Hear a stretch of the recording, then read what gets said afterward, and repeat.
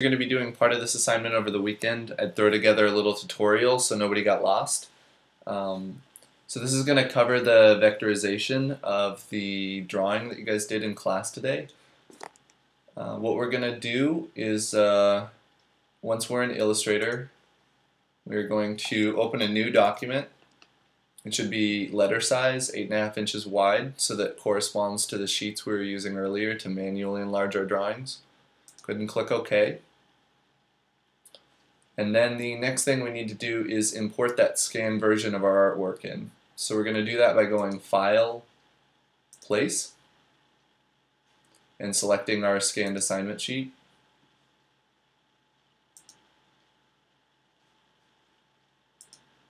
And it should just pop right in there because the two correspond exactly. If for some reason it doesn't, just go ahead and select the artwork, and using the grab anchor portion, just size it till it is appropriate. And then what I always like to do is lock that layer down so I can't accidentally move it.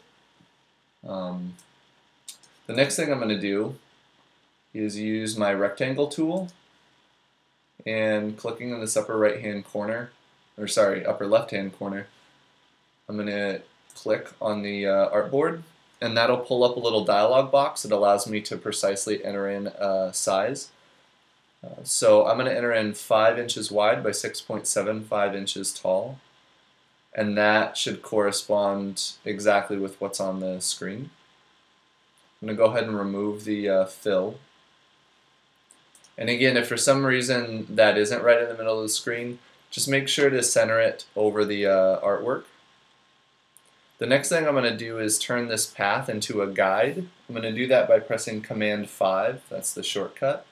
And you can see that it goes a teal color and it's now listed as a guide. I can't select it or move it. It's just going to help me keep my drawing all square and proportional. And you can also notice that when I roll my selection tool over it, it says guide in green. It'll say anchor when you go to anchor point.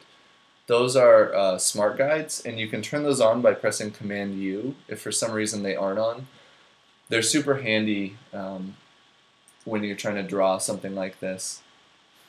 So somewhat arbitrarily, I'm just going to pick a point to start. For me, it's going to be this lower left-hand corner.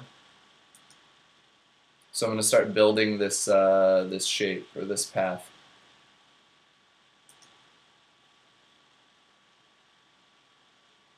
And as part of the handwork process, this line got a little skewed. It was originally supposed to be totally straight, and that's okay. We can fix that, those minor details, once we're vectorizing it. So if it was intended to be straight, go ahead and do that. One way to accomplish that is to hold down the Shift key. That makes your pen tool move in increments of 45. So I can have my pen way over here, and as long as I'm holding down the Shift key, it'll still make that line perfectly straight. So I'm going to keep going around.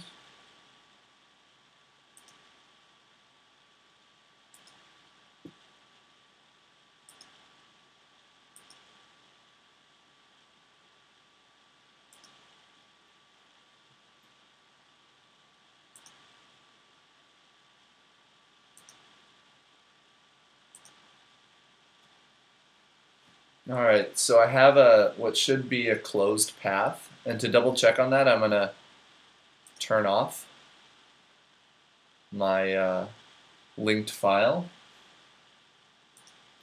and I'm also going to turn off my guide. And you can see that it goes all the way around.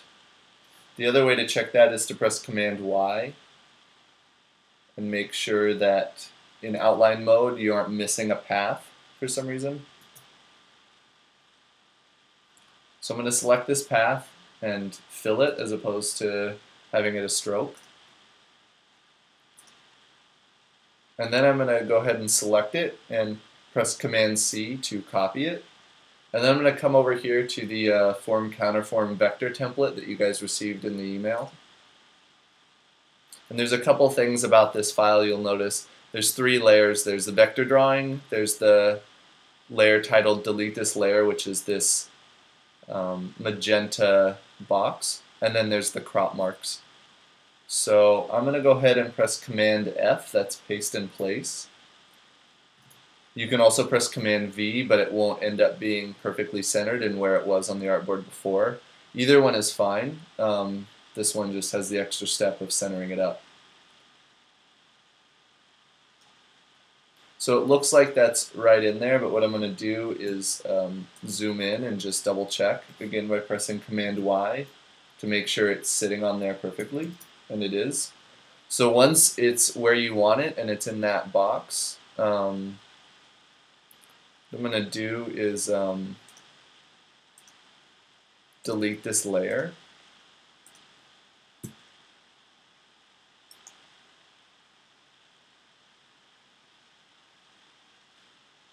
I'm going to have to move my palette over here so I can do it properly. So we're going to get rid of that layer entirely. So all you're left with is crop marks, which are locked in your vector drawing, which of course isn't.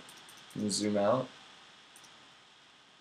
And that's about what it should look like. At this point, you just need to save it according to the file naming structure outlined in the assignment sheet, and you're all set. If you guys have any questions, give Maurice or I a shout out over email, and have a good weekend. Thanks.